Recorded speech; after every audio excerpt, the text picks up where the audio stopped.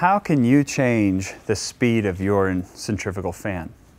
If you have a belt-driven fan, like the one we're standing next to, there are two primary methods you can use for changing the speed of your fan.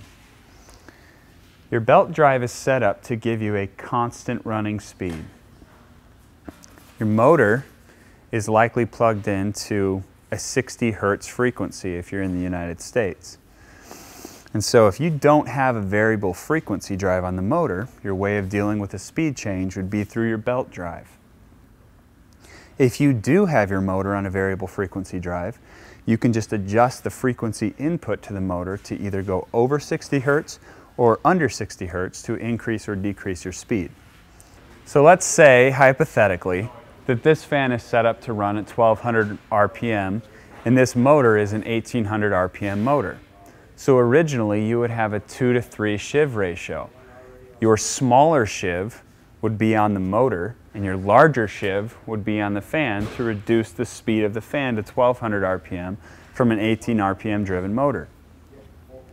Let's say you want to increase your speed from 1200 to 1500 RPM and you want to do it through the belt drive. You would have to change your sheave ratio to be a 5 to 6 sheave ratio. So you'd have to go from your 2 to 3 to a 5 to 6. And so again, your smaller, your 5 to 6 ratio would be on the motor and your larger of that 5 to 6 ratio would be on the fan.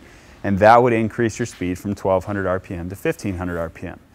Let's say you want to make that same change, but you want to do it through a variable frequency drive and you don't want to change your belt drive. If you do it through a variable frequency drive, you need to change by the ratio of the new speed you want to get to from the speed that you were at originally. So you'd have to increase your your frequency by a 5 to 4 ratio. So now that we've addressed how to change speed on a belt drive fan, let's head over and talk about how to do it on a direct drive fan. So on this direct drive arrangement 4 fan, your motor shaft is directly connected to the fan wheel. So the fan wheel will run at exactly the speed of the motor. And so if you don't have a variable frequency drive, there's no way to adjust this speed if you're on a hard start or a soft start connection. But if you are connected through a variable frequency drive, you can adjust this speed either above 60 hertz or below 60 hertz by adjusting your variable frequency drive. So in this case, we have an 1800 RPM motor. Let's say we wanted to go from 1800 RPM to 2000 RPM. You'd have to adjust it by a 10 to 9 ratio to go up from 1800 RPM to 2000 RPM.